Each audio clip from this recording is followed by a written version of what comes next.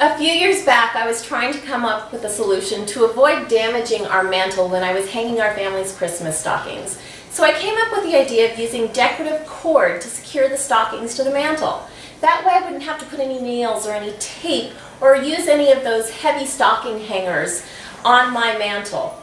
It was a really easy process to figure out how to do this. All I needed to do was measure the length of my mantle, multiply that by 4, and add a couple of feet to that length. Then I found a cord that matched my holiday decor. I love this cranberry red and I use this every year. From there, I took the length of the cord and doubled it, or doubled it in half. I tied a knot at one end, and then I have the loop at the other end. From there, you simply lay the cord across the mantle. Find the center point in your mantle. I have a nice, easy measurement here. And pull the two ends of the cord together.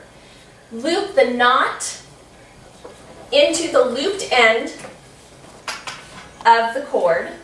And there you have a nice, secure rope here on your mantle. From there, just take your stockings. I use a piece of ribbon and simply tie them to the cord.